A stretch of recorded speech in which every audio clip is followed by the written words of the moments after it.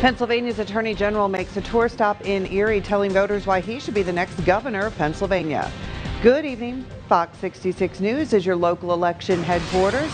Pennsylvania Attorney General Josh Shapiro arrived in Erie as part of his campaign to be the governor of Pennsylvania. Julia Hazel joins us now in the control room with more. Julia. Good evening, Jill. Now, Shapiro announced his plans last week, and since then, he's visited places all across Pennsylvania, making Erie his 18th county and the last stop of his long tour. Now, this is his first campaign to be governor of Pennsylvania. Well, good afternoon. Josh Shapiro has been the Attorney General for Pennsylvania since 2017 and is now taking on another possible role of becoming the governor of Pennsylvania.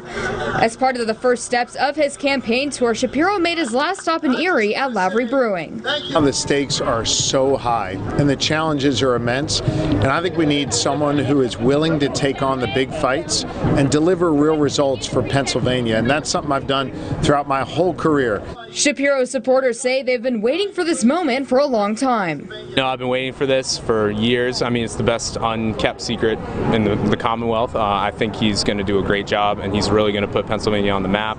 He's exciting, and he's dynamic, and he believes in Erie, and it makes me feel good. Shapiro is the only Democrat candidate in the race for Pennsylvania governor. However, he says he's up for the challenge against the crowding field of Republican candidates. There will be clear differences between me and my Republican opponent, clear differences in our vision for the direction we want to take Pennsylvania. And so when that race joins next year, I'll be ready.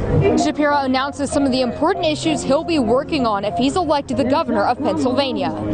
I'm a governor who wants to cut taxes on business, close loopholes, and raise wages. If we do all those things at the same time, I think we can unleash the full potential of Pennsylvania, and I've got a plan to do that.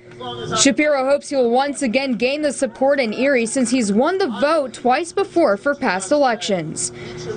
Now, Shapiro says he will travel to all 67 counties in Pennsylvania by the end of his campaign tour, and the election for this will be November 8th in 2022. Jill. Okay, Julia, thank you.